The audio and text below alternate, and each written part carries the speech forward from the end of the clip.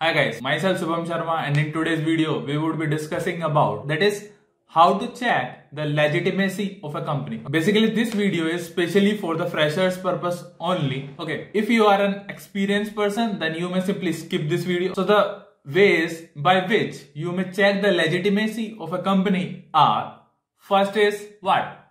Glassdoor. Okay, on the Glassdoor you may check out the reviews of the various working employee there. Okay, and their salary, okay, interview experience, even you may check out there. Okay, so I would suggest Glassdoor. Then for the second number I would suggest the Ambition box. It is somewhat similar to the Glassdoor. Okay, you may compare the reviews there also.